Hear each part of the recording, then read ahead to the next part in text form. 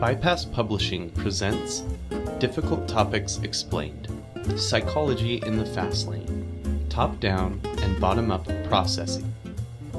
In talking about perception, top-down and bottom-up processing is a topic that's continually debated by psychologists and has been for a long time. How are sensation and perception related to cognition? Is perception constructed by cognition? Act to direct cognition? These are the questions that lead us to these different approaches. Let's start with bottom-up processing. Bottom-up processing is data-driven, and it states that perception directs cognition. That is, we start at the bottom with observable patterns, and these inform our higher-order cognitive processes.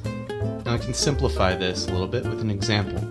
Sensation involves your eyes collecting visual information, your ears collecting auditory information, and so on with the other senses.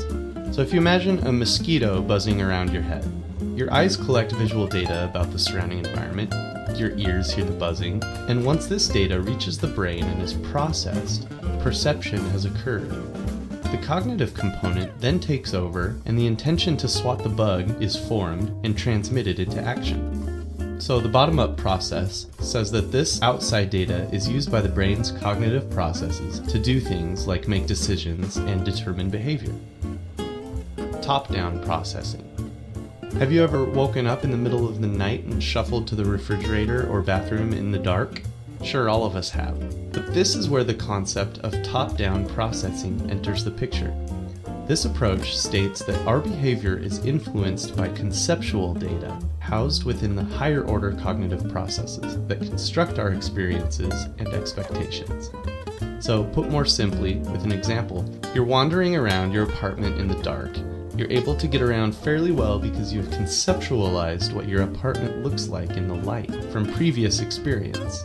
That is top-down processing, because your perception and behavior was driven by what you expected to see, not just by the visual data alone. So, bottom-up processing states that perception directs cognition or behavior, and top-down processing states that perception is constructed by cognition.